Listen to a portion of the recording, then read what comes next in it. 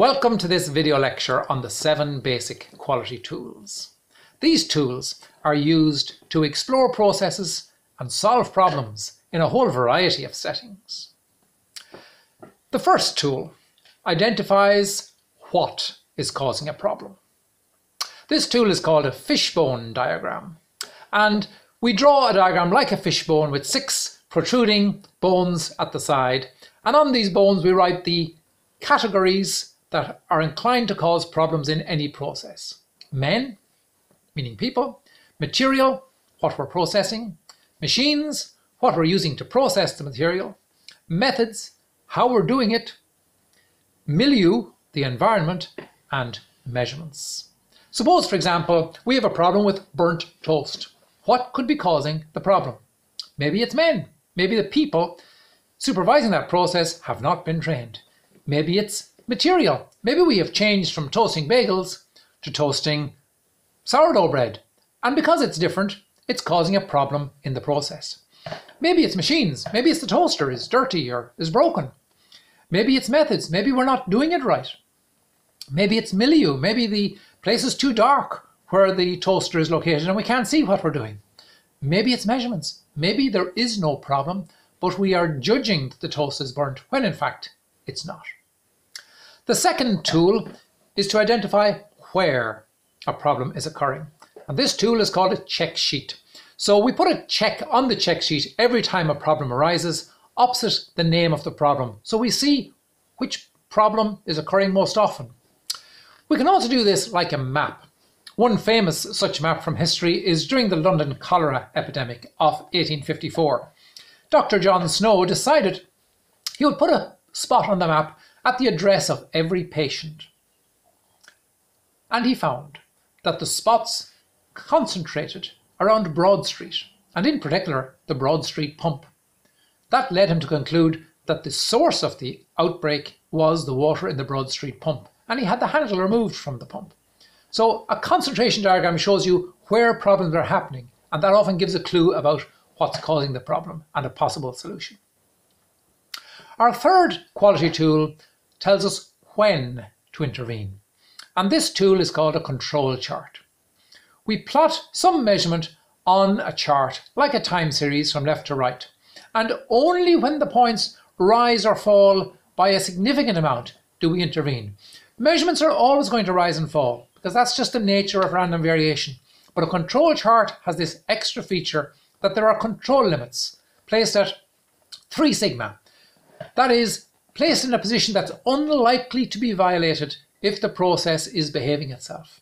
And so this type of tool, the control chart, allows us to tell the difference between random variation, which we should just let slide, and assignable variation, variation that has arisen for some particular cause. It shows us where to draw the line so that we say, now we need to do something.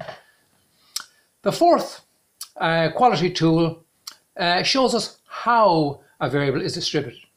And this tool is a histogram. It's a well-known tool. For example, a histogram of deaths in Dublin in 1900 shows a huge peak at age 0, telling us a lot of people are dying, well, in birth.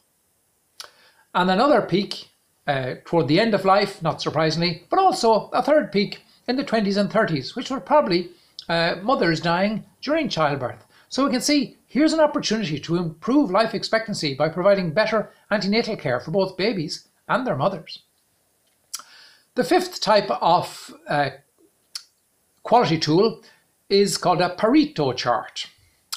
And this tells us which problem we should address first. A Pareto chart is basically a bar chart where the larger bars come first.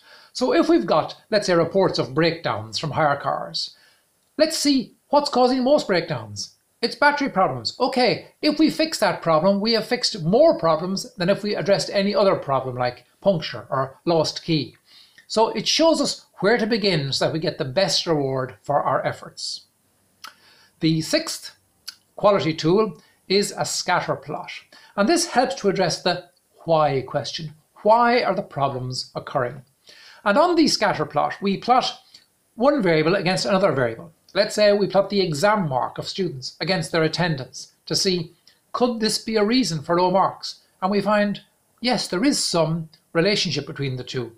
Students with lower attendance tend to gain lower marks in the exams. So this graph points out to us that the predictor variable, attendance, seems to be having an impact on the response variable, which is exam mark. And so it tells us why problems are occurring and therefore what we can probably do about those problems.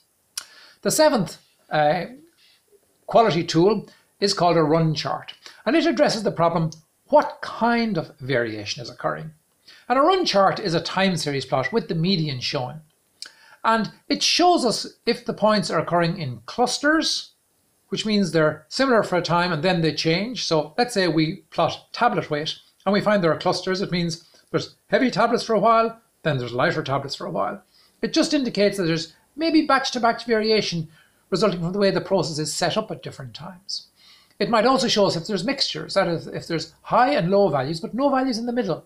That suggests that the material has been mixed from two sources. Maybe two batches have been mixed together. Or maybe there's a high and a low cavity in our tablet press. It tells us if there's trends, if there's a slow and steady movement upwards or downwards, if there's something accruing in the process that's causing the process to drift. Or it tells us if there's oscillation. Is a big one always followed by a little one? Big one, little one, big one, little one. And this can happen with certain processes where there's a dependence of one unit on the unit that went before, and that gives us a clue about how to address this. So these quality tools are easy to use, not much expertise is required, and they're quite intuitive. And then if they give a clue about something, that can be followed up with more sophisticated statistical analysis if that's necessary. You can read all about this in section 8E in the textbook Applied Statistics.